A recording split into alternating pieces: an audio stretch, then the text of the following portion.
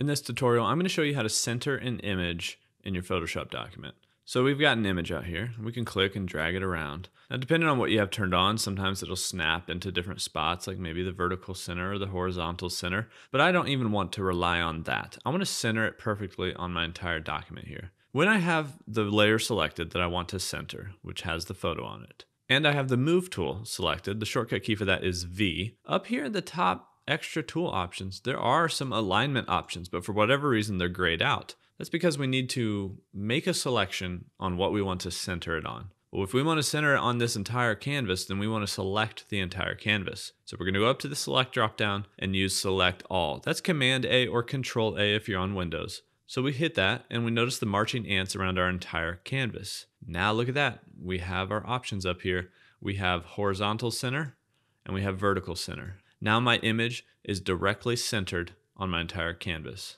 And then a quick way to deselect that is just to go up to Select, Deselect, or Command or Control D. These two, you should memorize these. Command A, Control A, Command D, Control D for deselect. And now you can work with your document and your image is perfectly centered in the middle. You know, if you're still here, another way that you could do this is pulling out guides. So I'm gonna move my image off center just so that we don't have that accidentally messing with our guides. The guides will lock into things. So in the view dropdown, there's this snap button. So if you have that check marked, you'll notice your guides. If you drag it out here to the center somewhere, it's gonna snap, boom, right there. It's gonna snap right to the center.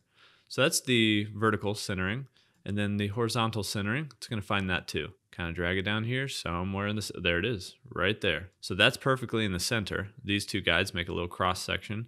And yes, then I could grab imagery and try to find that, but still, I'm just not convinced. I think right there, it's in the center, but even with guides, it's not a perfect science. So I would definitely hit that Command or Control A and just make sure I'm all centered up. And same thing, if you want to go left align, right align, things like that, really quick and easy alignment tools up here. And that works on any selection. If you wanted to center on just a part of the image, like I'm pressing the M key for the marquee selection tool, and I'm making a selection of the upper right-hand corner of this. And if I wanted to center my image up here, same exact thing. Select my layer, have a selection made. I don't see my options because I don't have the Move tool. Click on the Move tool, boom, boom, center. Now I press Command or Control D to remove that selection, and my image is a little big, so what I could do is Command or Control T to transform that image. Start to drag from a corner, then you're gonna hold Option, that's Alt on Windows, so now we're just scaling into the center, and we're still skewing, so we need to also hold Shift. Once we do that,